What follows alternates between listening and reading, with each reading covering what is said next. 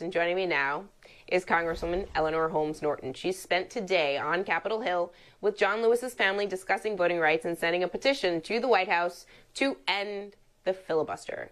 Congresswoman, do you actually believe that the Senate will get some kind of voting legislation across the finish line when they get back from recess? We have the support of the American people. If you look at the polls on the John Lewis Voting Rights Act, on all the voting rights legislation. But the filibuster may stand in the way. We are coming back, and that's very unusual during August recess. And the reason I think is because we have these majorities of the people on our side, so it's worth coming back to try to pass this legislation. I mean, the filibuster coming back is significant, but again, the filibuster is the thing that we always go back to because that's the thing in the way of really anything. Anything you need Republican votes for can't happen because of the filibuster. So with that in mind, do you think President Biden is being strong enough, or are you optimistic that he will do what needs to be done in terms of the filibuster to enact things like voting rights and other civil rights legislation? Well, we do need to hear more from the president on the filibuster, but let's face it, the filibuster is in our court. Look at how the Democrats got control of the House and the Senate, especially the Senate. The Republicans had control of the Senate before this year, but they allowed the filibuster to keep anything from happening. It is for that reason, largely, that Democrats won the Senate, and they realized that. So they even held up organizing in order to try to get rid of the filibuster. Now, they haven't done it yet, but they understand that they will not hold this Senate either unless they can do something about the filibuster and start passing legislation for the American people. I mean, it's such a good point. You know, if you get elected, you get the majority, and then you go, well, we still can't do anything. It's not a good message to go back to voters with. So you would assume people would try to make something happen. Let me give you an example that shows that this is doable.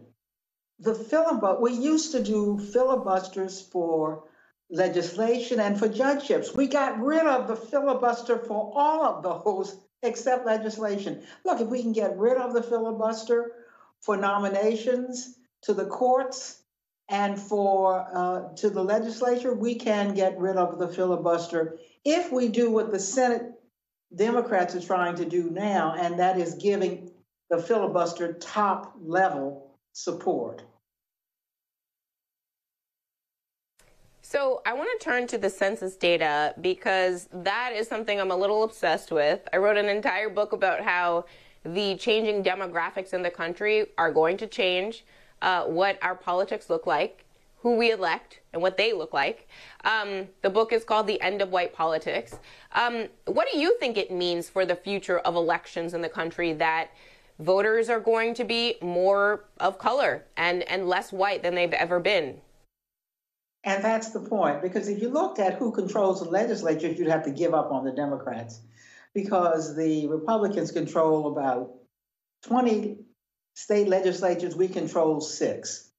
But look at where the population is, and that's how we win or have to try to win in the census numbers, because the population growth has been in the cities and in the suburbs, among minorities.